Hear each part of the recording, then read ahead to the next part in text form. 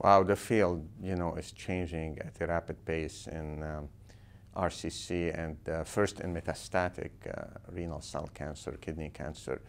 So we had for the past 10, 15 years targeted agent, usually oral agent, drugs that target the VEGF receptor and mTOR inhibitor. And for the past few years, immunotherapy came in renal cell carcinoma with the introduction of nivolumab in patients that progress on prior lines of treatment. And now there are several immune checkpoint blockers, mostly with PD-1 and PD-L1 inhibitor, but also to some degree with CTLA-4 inhibitor that making their ways in kidney cancer in the advanced form, mostly actually through combination therapies, whether with an immuno-oncology drug and another one, or with a TKI.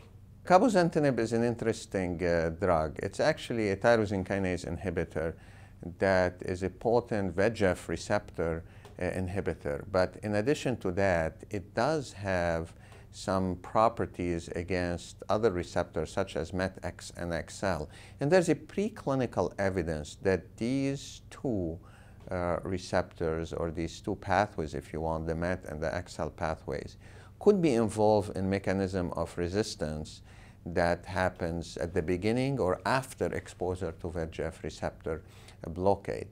Initially, cabozantinib showed activity in an early phase 1 trial in heavily pretreated patient and was taken to a second-line setting in patients that progress on VEGF tyrosine kinase inhibitor. That was the METEOR study, a large, well-powered phase 3 trial with primary endpoint progression-free survival against, at that time, a standard therapy, an oral mTOR inhibitor, Everolimus, which was FDA approved itself in 2009.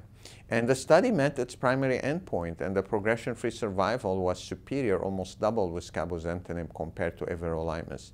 And in addition, the response rate were higher and statistically significant, and more important even, the secondary endpoint of overall survival was significant.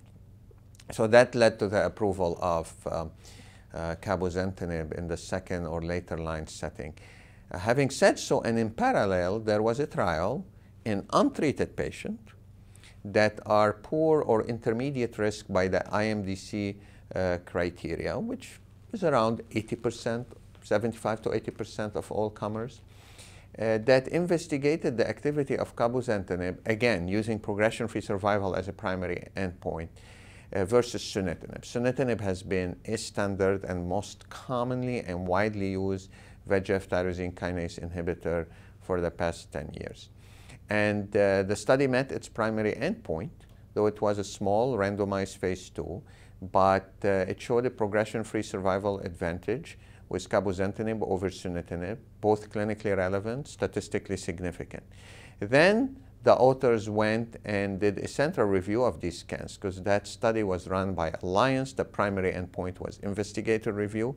And here we go again, there was a benefit, both statistically significant, clinically relevant, hazard ratio 0.48.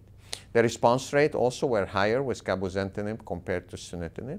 The study was not powered for overall survival, and that actually secondary endpoint was not met. Toxicities also were not different between Sunitinib and cabozantinib, although there was no quality of life assessment. It's just comparing all grade and high grade toxicities. And this led to the approval, to a change of label and the approval of cabozantinib in the frontline setting.